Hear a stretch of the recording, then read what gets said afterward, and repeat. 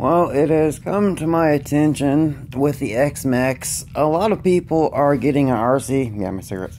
A lot of people are getting an RC vehicle for the first time because this is the first time that a vehicle of this size and this power has been available at this price. So a lot of people are jumping on board the RC bandwagon.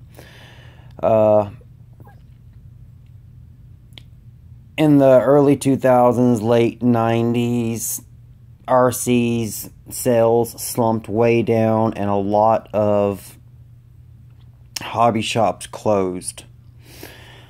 So, if you're in a place like I am, I live in Warner Robins, Georgia. The closest hobby shop I have is about 25-30 miles away, and they really don't carry a lot of stuff.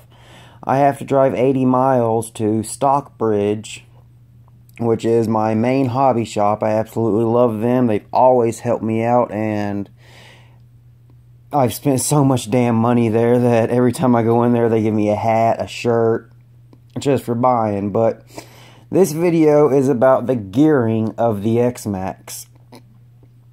You can see I actually have the Spur slipper assembly taken out of the vehicle, and I'm going to point out a few things about this. It basically has a double pinion spur setup on it, and I'll explain that. This is the pinion gear that people talk about changing. This is the 54 tooth. They have a 46 and a 50. It's a metric 1.0. That's why they call it a M 1.0. It actually has it on there. Right down there at the bottom. You can see 54 M 1.0. The biggest downside I found to this entire vehicle is this secondary pinion that meshes up with, there's another larger gear that connects. It's right there. You can see it right, let me get my finger, right there. You can see it move as I move the vehicle. That is a plastic gear that is attached directly to the drive shaft. And that is a secondary spur gear. That's why I say this vehicle has sort of a double reduction drive, because it has a pinion gear on the motor. The pinion gear is on the motor, and then you have the spur gear that the pinion gear meshes up against.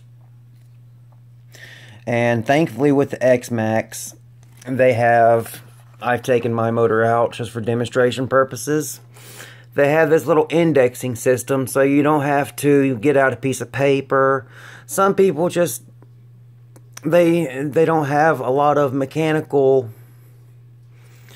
mechanical ingenuity. I work on cars for a living, so I don't have any problems when it comes to gears and stuff like that. There's also a pinion and a spur gear in your differential. The pinion gear is the smaller gear, and the spur gear is the gear attached to the differential case. In most cases, the spur gear is the larger gear. Just like inside the vehicle, the secondary spur gear down in there is, I'd say, probably about 70 teeth. And then you've got this very large gear that meshes up against it down in the drivetrain. The biggest problem I've noticed is this attaches to this shaft with a pin. So all the power is being transferred by that little pin right there. That just slides in and out. So I haven't broken one yet, and I have powered the hell out of mine, but I haven't put a Castle Creations 2028 in it yet. So, and people that have done that, hell, there's even been people, one person I know in the X-MAXX group has put a alien a 14S setup. That is just insane. I'd love to see that beast run. But basically what happens is when you lower the amount of teeth on the spur gear, it is pretty much the same as putting more teeth on the pinion gear. In most cases, if you go with a smaller pinion gear and a larger spur, you get more torque and less top speed. If you go with a larger pinion gear and a smaller spur, you get a higher top speed and less torque. But with the X-MAXX motor ESC combo, I know a lot of the VXL 6S ESCs have been recalled because of overheating, but thankfully mine hasn't. I have not had a single problem with mine, and I will show why here in a second. Yeah, I'm having to trim something real quick for the video. Those are nothing but some zip ties, but inside mine I have a second 14,000 RPM fan from Much More Racing that is right beside the ESC. I have a second one coming that I'm going to put right here on the other side to suck air out. And I've reversed the fans in this, so instead of them being blower fans down onto the motor, they actually suck heat off. So there's a couple things there. But the reason I say this basically has a double reduction is because you have a pinion on the motor that spins this spur gear that is going to spin this, and then there is a pinion on this shaft that then spins that spur gear that is attached to the drive shaft itself. This is the rear of the vehicle, as you can see. The rear of the vehicle. Right now I'm running a 18 tooth Robinson Racing Products hardened steel gear, and a lot of people say that they don't want to go with the Robinson Racing gear because it's narrow. Trust me, it doesn't matter. I'll even put the pinion gear up against, the spur gear up against it, and you can actually see there's not that much of a difference. Maybe 1 to 2 millimeters on each side. Not much of a difference at all. I haven't noticed any problem at all. My spur gear is in perfect condition, and I can actually see wear marks. I don't know if it can be seen yet. You can actually see wear marks on my spur gear from where that pinion gear is. And then you have your slipper clutch right here, which is adjusted by that nut right there. With the kit, with everything that you get in your... Let me see if I can find the wrench real quick. There it is. With your X-MAXX, you actually get this offset wrench because this spur gear is in such an awkward spot that with a regular wrench, you can't get to it. As you see, if I try to get to it with a regular wrench, there's no way. But with that offset, it's able to get down onto the gear. Onto the nut. And right now, it's actually on the nut, and I'd be able to tighten it if it was in the vehicle. I took this out for demonstration purposes. But then you have this secondary pinion that's larger, very large, that meshes up to the secondary spur that's connected to the drive line. And then you have bearings that hold everything in place. And then this goes down into right down in there where you see that little groove, right there. That's where the front pinion, the front gear, this one right here, bearing, that's where this one goes. And then there's another groove in the rear. You can see it back there. That's where the second bearing sits. And then you can see that other larger gear that is connected. There you can see the drive shaft. And it's splined instead of having pins. I've actually had my rear end taken completely apart, and I should have taken pictures. I should have done a video with it completely apart. If your X-MAXX makes a clicking noise, it's not the differentials. The spur gear, and just with how coarse of all the gearing is on this vehicle, there's going to be some excess noise coming from everything. Damn it. That thing keeps coming apart.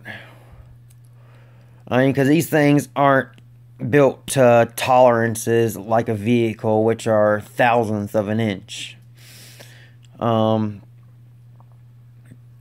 But that goes down inside that, and then you have the cover, which covers it, and that goes on like this.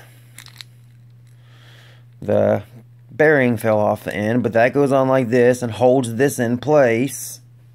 And then you have the spur gear cover that covers the spur gear to keep dirt, rocks, all kind of nasty stuff out from damaging it. But basically, when people are talking about adding teeth to their pinion, they're going to add more top speed. Like a Traxxas advertised that this thing had a 40+ miles per hour. Well, with a 15-tooth spur, no, it does not. Maybe it did when they were doing initial testing, but they might have noticed that it overheated a lot. So they went down to a 15-tooth spur. But if you get a Castle Creations fan, the 2028, I would not recommend the smaller one, because this one has 2 fans instead of 1. And it covers the entire thing. And the biggest thing, like I said, I recommend is make it so they blow out instead of pushing air in, because it will create a negative pressure zone down in here, which will suck old air out and bring cooler air in. Same with these. Same with this little fan here. It's going to suck air out, creating a negative pressure zone down in here, sucking extra air in. When you're talking about pressures and stuff like that, I know physics and a lot of stuff like that. You really don't get into physics when it comes to that, but it helps to know. It helps to understand. Gearing, I just taught all my stuff, all this, using the internet, using, picking other people's brains. Just learning as I go along. But that is what the pinion and the spur gear is in a vehicle. So, like right now, in this bag I have the stock 15 and a 16. Here's the stock gear. It is, I can tell by looking at it, it's molded from, it's cast. I'm pretty sure it's cast aluminum. The Robinson Racing is machined steel, hardened steel. And this is the 16 tooth. I have the 18 tooth on the motor. So if I were to go up to a 21 and say go down to a 46, also if you go with a smaller spur and a larger pinion, you are putting more strain on the motor, because it is having to work harder to get things up to speed and keep them up to speed.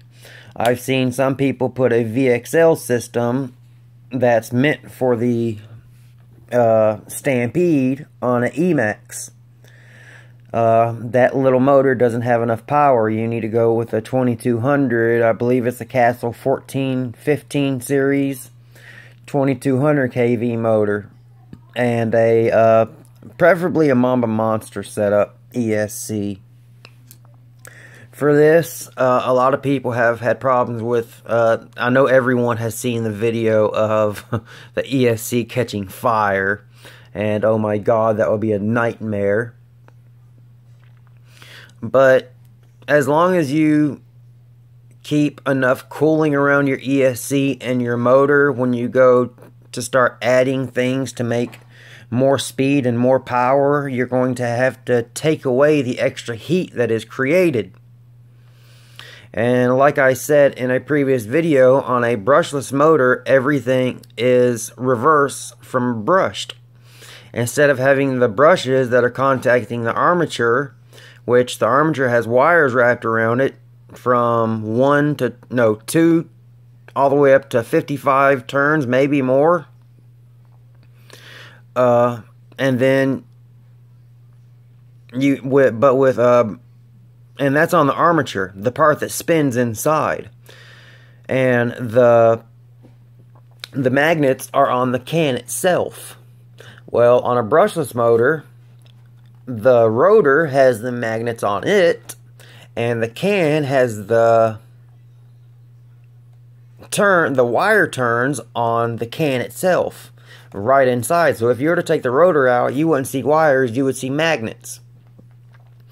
I'm not going to take this motor apart. If anybody wants to see the inside of a motor, I'll take my Teak and Rock 412 apart and show you what a brushless motor looks like inside. But that's basically what's happening when you're putting more teeth on your pinion gear and fewer teeth on your spur. You're making the motor have to work harder. It's having to work overtime. People that are doing 14S setup, stuff like that. I don't know if Traxxas... I know this thing is built like a fucking beast. Especially with spline shafts. I mean, you don't see an RC vehicle with spline shafts. But I don't know if, especially that spur gear down in there, that's a plastic secondary spur gear. So you could strip that out. So going with, I can't remember what the name of that motor was. But there's a guy that works for the company, and he actually put it in there, and he's testing. But me, myself, I'm waiting for Kershaw Designs to come out with the motor mount for the 2028 motor. And a mounting plate for the... what's it called? A mounting plate for the XLX ESC also. But with electronics, fans are your friend. You want to get rid of as much heat as you possibly can, because electrons move through wiring and conductors better when they're cooler. That's why, for lasers, for instance, you have carbon dioxide lasers, liquid nitrogen lasers. They use that to keep things cool because they're running so much power through a laser that they have to keep things cool. And that's why I have that motor, that fan there. I have a second one coming Friday. I have 2 more that I'm going to put inside the castle. Well, those are actually bigger fans. I'll figure something out. They look like 36 millimeters or 40. I'll figure something out. The fans work pretty good. I mean, it cools. It does cool the motor, but it needs to pull the heat away instead of pushing air down onto it. Why they chose a blowing setup instead of a pulling setup, I don't understand, but it's Castle. I'm sure they know what they're doing. but I have seen better results by it pulling the heat away and creating a negative pressure zone down in that area there. It's basically like a valley, and the ESC and everything goes through the entire thing. So for those that don't know what pinion and spur and everything, all that does, this is how the gearing of the X-MAXX works. And there's also more reduction done at the differentials. I don't know what it is. I can't tell you right offhand. I'd have to count the teeth and then divide it, and then I could tell you the actual complete reduction with I'd also have to count all the teeth on the secondary spur down in there to give you a complete final drive ratio, because you have to put every gear into sequence to come up with your final drive ratio. Because just taking, like, say you're using a 1854, that's a 3-to-1 ratio. So for every 3 spins of this is going to spin 1 time, which is then in turn going to spin this 1 time, which is going to spin that down there. I'm pretty sure that's more of like a 4-to-1. So then you're up to about 7, 8, 9-to-1 ratio, and then you're putting the differentials in, so you're up to a possibly 15, 16-to-1 ratio. So for every spin of the motor, the tires are only spinning the motors, for every spin of the tire, the motor's probably spinning about 30, 40 times. So I'm going to get my X-MAXX put back together, because I've got another bashing session scheduled for tomorrow. I absolutely love this truck. I can't wait to get those Novak shocks. I believe that's what they're called. I did notice they're a little smaller. I just wish someone would make a basically a cap down at the bottom that would accept a larger shaft. And because I love the size of these shocks, they're enormous and they hold a lot of fluid. One person asked about putting 50 weight fluid in it. Yes, that's good, but going over rough terrain and stuff like that, you need the suspension to articulate. You need it to be able to soak up the bumps. If you put 50 weight in, you got to remember the pistons have 6 holes in them. This fluid is going to heat up. That's one reason why they put such big shocks on this. So why? So they can put a lot of fluid so it'll keep cool. Shocks that you see a little reservoir on the side, that's to keep the silicone oil cool. If you look at like Bilstein shocks, Bilstein, however you want to pronounce it, for off-road cars, where they have a complete hose coming off and then you have a complete separate reservoir. That's to hold extra fluid and also for cooling purposes. So I hope this video helps explain how the gearing of the X-MAXX works. I do not work for Traxxas. I just taught myself all this. I'm not going to brag, but it helps understanding this stuff and being able to relay the knowledge to other people so they'll be able to understand it better. So when it comes time for them to want to start gearing up or gearing down their vehicle, they'll know what they're doing. The one thing I will say is, if you're going to add extra teeth to your pinion, start low. Don't add just 3 teeth. Like I myself started with adding just 1 tooth. Then I added an extra 2 teeth to that. Everything worked fine. It went from 95 degrees up to 125 degrees. And as you see, I'm going to be getting a 50 tooth spur in, and that's going to put more stress on the motor, especially seeing I'm running an 18 tooth pinion. So temporarily I'm going to go back to my 16 tooth, see what the temperatures read, because like I said in another video, I do have my X-MAXX came with a 3-channel TQI transmitter, so I already have the TQI set up. I want to get the telemetry expander. I'm not worried about the GPS because I have a GPS system I can put on here. It's not made, I mean, I can see it from a remote distance, but I can't see it on the dashboard on the Traxxas app.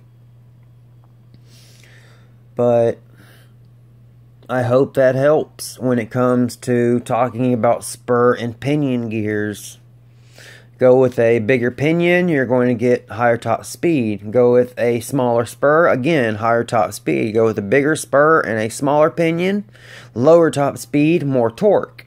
But it's also going to get up to top speed a hell of a lot faster. That's when you're looking at acceleration and not top speed. It's just going back and forth, back and forth. But that's it for this video. Any questions? I'm part of many forums and groups on Facebook, X-MAXX, ET, X-MAXX, and Summit. Everything on Facebook. You can look me up. It's Randall Hughes. I'm on Facebook. Got any questions? Please feel free to ask. I not only do this for the fun of myself, but I enjoy working on them and also helping other people understand their vehicle better so they won't break it. I mean, yes, RC vehicles are going to break. A lot of people are bashing the X-MAXX because parts are breaking. Well, guess what?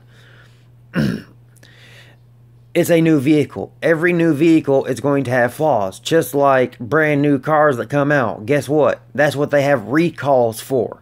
Like I have to take my personal car into the garage tomorrow for 2 recalls. One is for the ABS system because the ground wire can let rainwater get down to the ABS system, short it out, and I lose ABS. Secondly, the battery cover can come loose, fall down on my catalytic converter, and catch on fire. So I'm going to have to take my vehicle in and get it worked on tomorrow.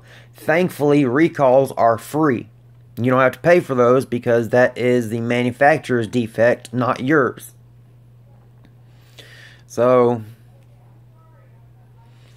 I'll try to stop here. I'm at 28 minutes. So, peace. Got any questions? Comment. Facebook. Whatever you like. Thanks for watching. Subscribe. Like. It's up to you. Later.